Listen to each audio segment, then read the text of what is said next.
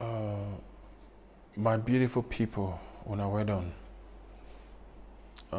Today I just want to talk about something very vital and very important.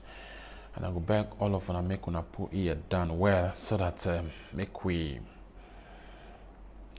una for understand wetin I dey talk. And today I actually want to talk about something that is very, very questionable. Like it's a question from me to the anti-graft agency called the Efcc.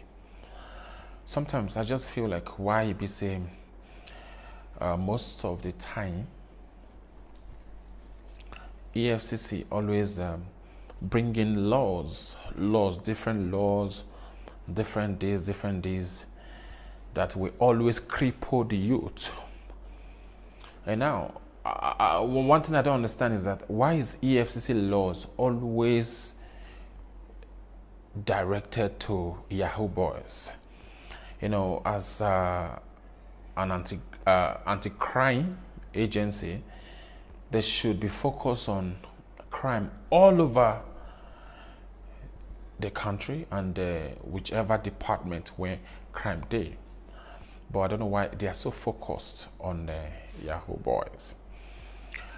Before I continue, I want to say this to everybody categorically that I don't support Yahoo. I don't do Yahoo. I don't appreciate it. I don't like it. And I will never advise anyone to go into fraud. There's no way you can sugarcoat fraud. Fraud is bad. Fraud will destroy your life. It is wrong to dupe people. It is wrong to do whatsoever to get money illegally. Yes, understand this. But I want to say this in regards to what EFC said a few days ago. Because somebody tagged me to their Twitter page where they do one of their live program where they talk about EFCC going about arresting or giving 15 years imprisoning landlords who get Yahoo boys as tenant for their house, giving them 15 years for prison. You know, that matter, I got to think the matter, I think I'm far. First of all, I don't know who are going to ask these questions. Now, when we talk about Yahoo boys, when we talk about fraud in general, there are some bankers who are fraudsters. There are some engineers who do internet scam as a side hustle.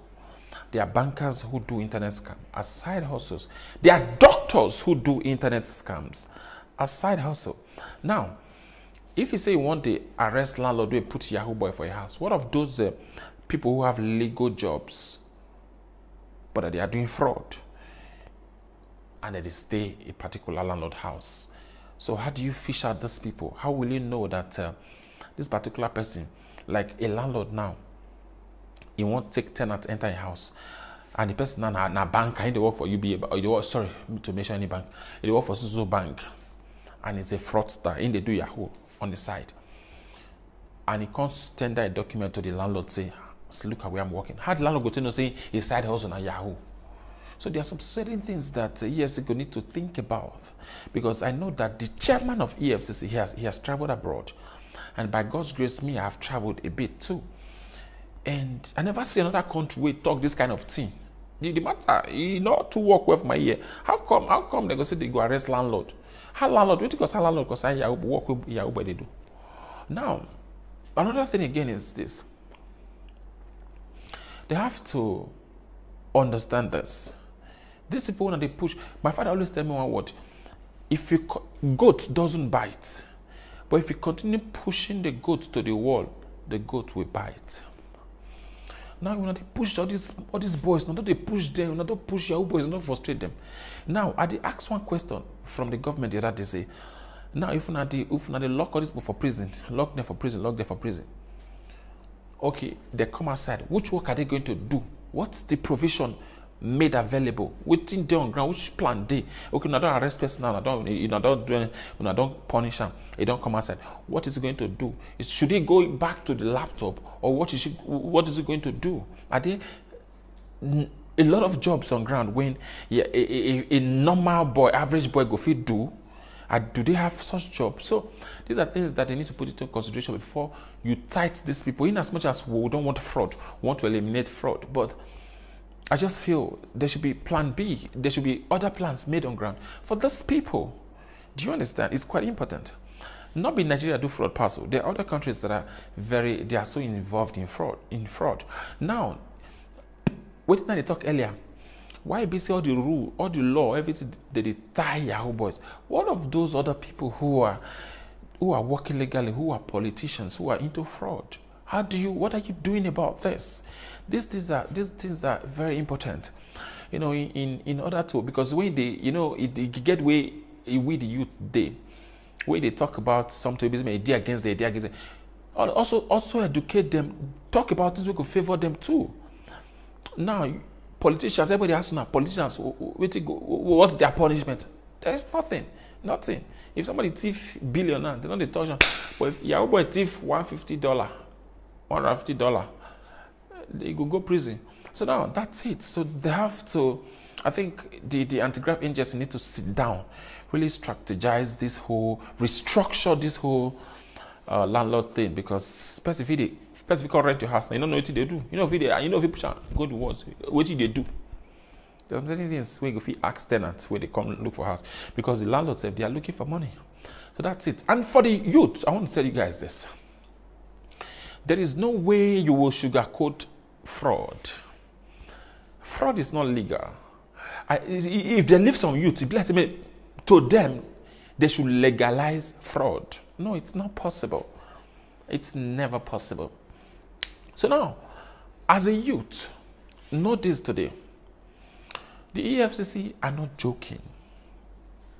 God now the days will be say EFCC go arrest you, they go do plead bargain, you can't do option of fine, you can't come outside. It's not like that anymore. It's tight now. If you do Yahoo, they catch you, you must go prison. Do you understand? That's how it works now. So if you're listening to me, if you're a Yahoo boy, you understand how it works now. If you do Yahoo, sometimes I say I will go bail and for EFCC police station when they say they don't bail. Okay, they'll give you a bail condition. You meet up to it, and then you go. They'll come out you first. Then you go to sign every week. You go to sign. Now, as you go to sign, one day they'll say, they'll give you court paper. Say, court paper, don't call. They'll hold you again. Carry go court, and from court you go prison straight. So it is important you remove your hand from Yahoo. This is why I've advised all the youth. I've been singing this and I don't know how to sing it again. Whether I change my tone or whatsoever, or whether I put bars for my voice. I've told you that this particular Shopify business I talk about is the only thing that can set you out of poverty.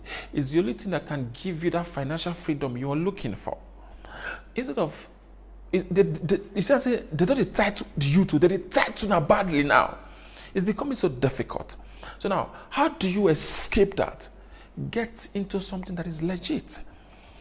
I told you that if you now join my platform on this Shopify, it is something that has worked for a lot of people. I've done over 1,000 Shopify stores for people. So come, bring $1,000 Bitcoin or USDT, and I'll set up this whole thing for you.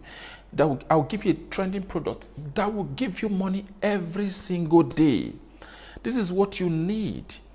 You don't need to do fraud. Now, they frustrate all of them because of fraud. So now, please, I want to beg everyone, come to my DM. Come. This is all you need. Even if you are not in Nigeria, you are abroad, come.